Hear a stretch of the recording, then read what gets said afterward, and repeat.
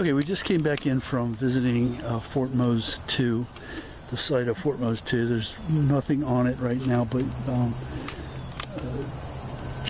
that is the site of it, of the second fort. The first fort is the site of the first fort was underwater. This talks about on the shore of Robinson Creek, a quarter-mile east of this marker, site of the Spanish mission for Indians left homeless. Since 1688, slaves from the English found refuge. The king granted them citizenship and their freedom, or freedom and their citizenship, if they were within his realm. In 1740, British attacked St. Augustine, occupied this fort, the first fort, demolished it. They later established this fort and this colony on the site that we were just on, Fort Mose or Fort Mose 2. These little kiosks, these informational signs lead up to the visitor center, which we're going to go see in a moment, and they explain the various aspects of this site and the history of the people who came to this site. This shows the various slaves or Africans who traded in slavery. They delivered that product to the Europeans, who then transported them across the ocean to the New World. It's called the Middle Passage because the transportation was the most difficult part.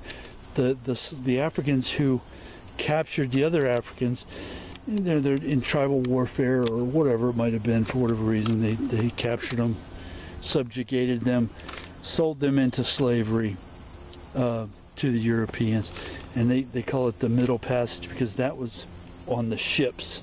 That took place on the ships. The English, Spanish, French, Dutch, whomever was a shipping power in that age who traded in slaves. Once they got here, they were enslaved, but they were sold to the new owner, and at a profit to the people who had originally taken them. I mean, it's just common mercantilism. Everybody gets a cut. Everybody gets a bump. They sell them for so much on the coast of Africa, then they sell them for more when they get over here, and more still when they're sold again. So obviously as a person ages, his or her value diminishes, and as they have diseases and infirmaries and injuries and things of that nature, their value decreases. But during the earlier parts of their lives, they're considered very, very, very valuable commodities. And this talks about the escape of the slave from north of here, Carolinas, Georgia, whoever could get down here, they would be granted their freedom by the English king if they converted to Catholicism.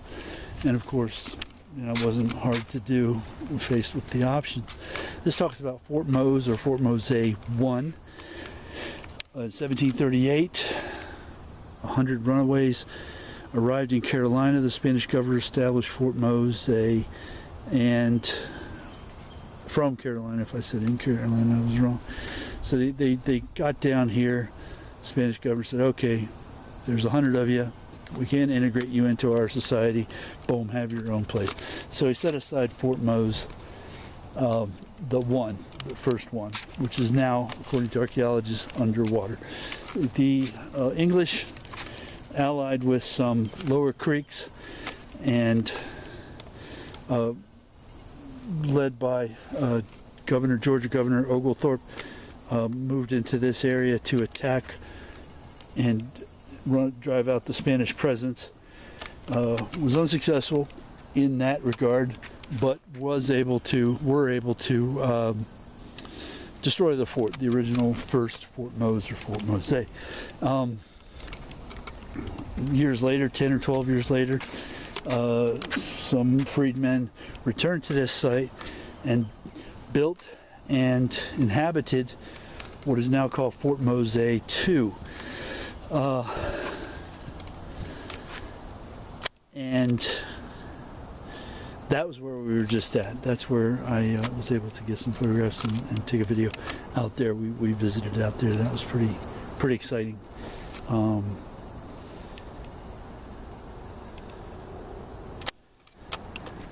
And then that's where they lived. And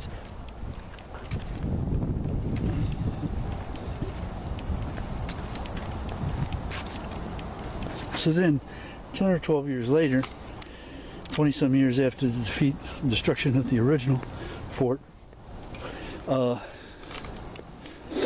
Spain gave Florida to England. So in doing that, without getting too much into all the different various legalities, boom, slavery was reinstituted. Every African that had been a slave or was a descendant of slaves, all of a sudden became a slave again, or they got the hell out of Dodge. I imagine a lot of them went to the islands or South America, which is where we get all of the black Spanish people today. The Spanish people who inhabited South America, Central America, and many of the islands were just basically of European pigmentation.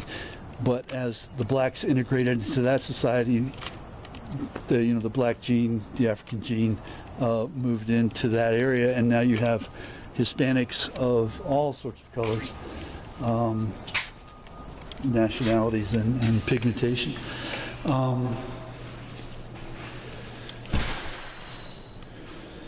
This is inside. This is very, very cool. This is a representation of further examination of that institution.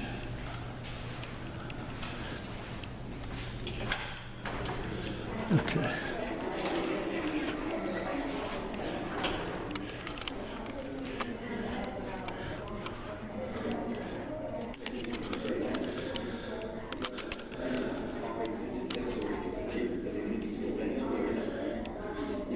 Was living at Fort Mose really freedom? What is really freedom? Freedom from what? I mean,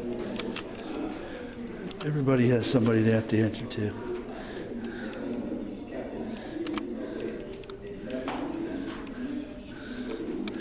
The English colonists were looking for greater control over their own mercantile, commercial interests, so they went to war with the crown. I mean, English versus English. It was the American Rebellion, American Revolution, but it's also essentially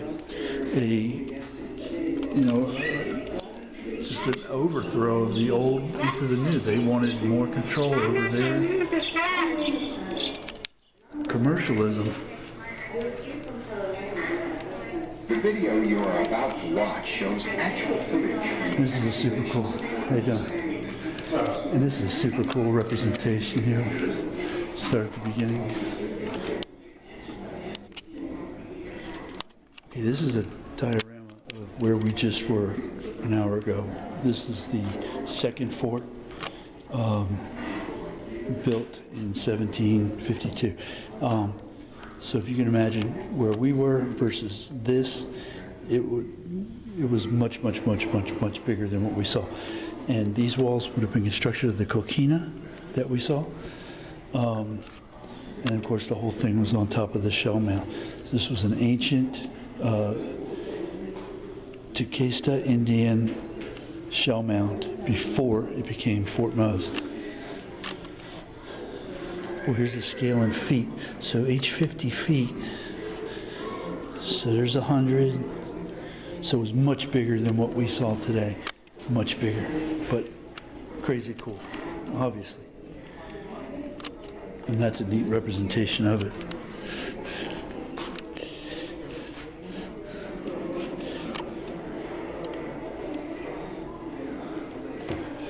Okay, so here's some cool play guns for kids.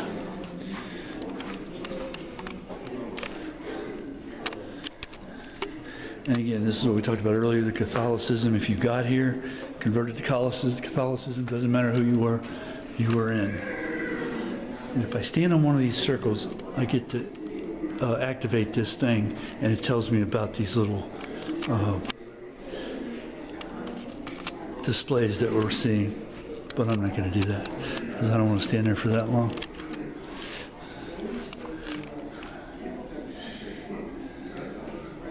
Again, we see that Indians, Africans, English, Spanish, whoever got here, they could live here as long as they converted to Catholicism. So it was the first homogeneous society and the true ideal of what America's meant to be. This talks about the militia. So they were all soldiers protecting their own fort.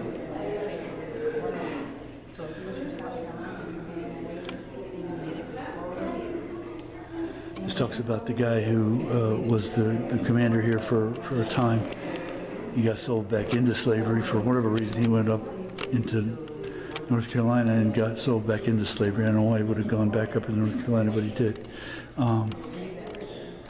These are the militia guys again. That's the Spanish flag behind it.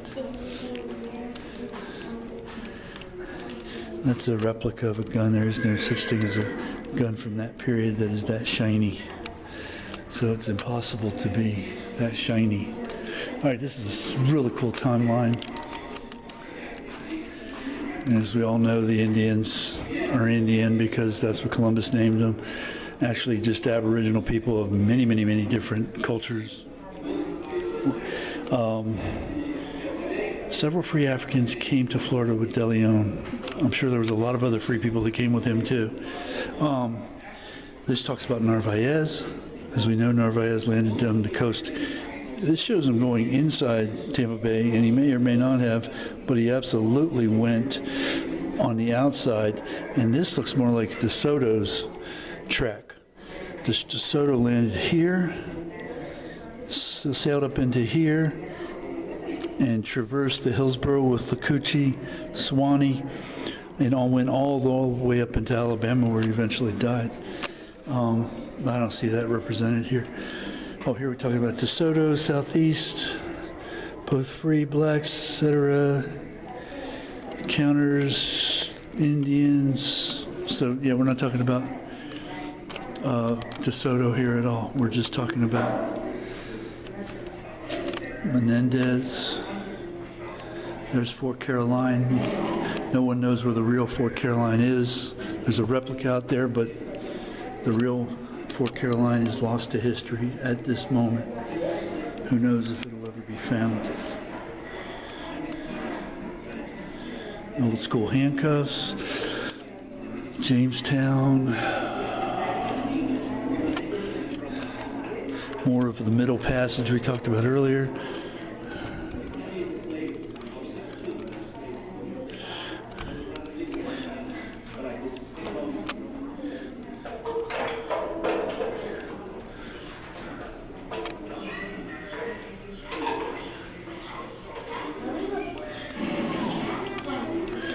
There's the St. Mark Castle.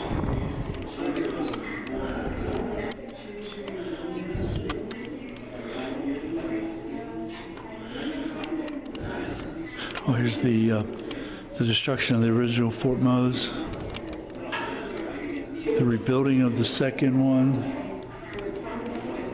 There's Fort Frederica. I don't think we've been out there. I need to go out there.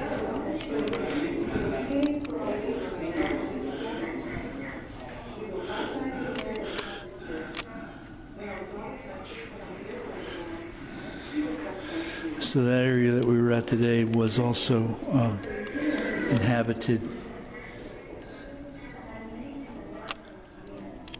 during the Revolution.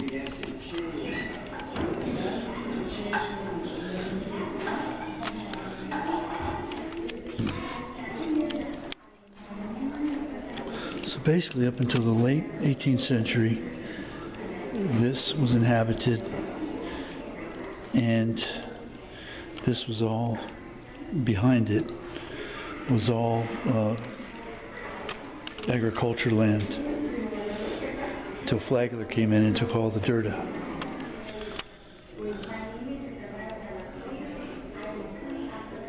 So that's it.